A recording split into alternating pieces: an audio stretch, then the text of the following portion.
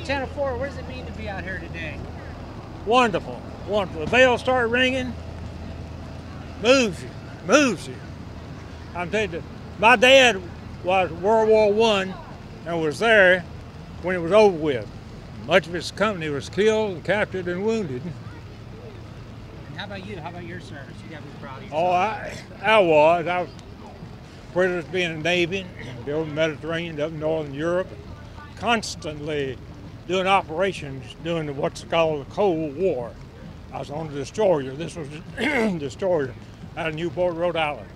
And are you happy with the turnout? Is this a nice Yes, yeah, good night, yes. I just think it's wonderful.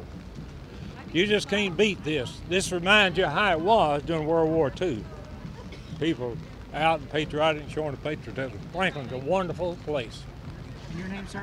My name is William Baird. This is my daughter Roseanne, grandson Hello, Roseanne, grandson. Andrew, and twin sister Hannah. Would you spell your last name for me?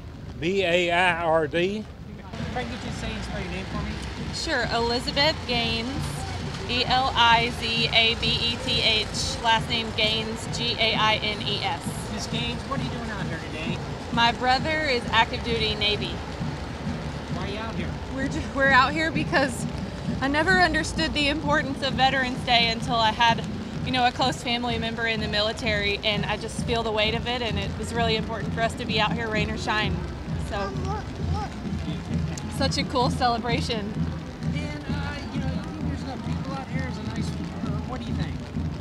I think more people could have come out. Just because these people are sacrificing for our country and have sacrificed for our country, so that's what. And is your brother out here? He's not. No, not. he is currently he's serving in Charleston, Okay. South Carolina. And he's in the Navy. He is in the Navy. All right, Miss Gaines, thank you very much. Is there anything else you want to add? No. All right, thank you so much.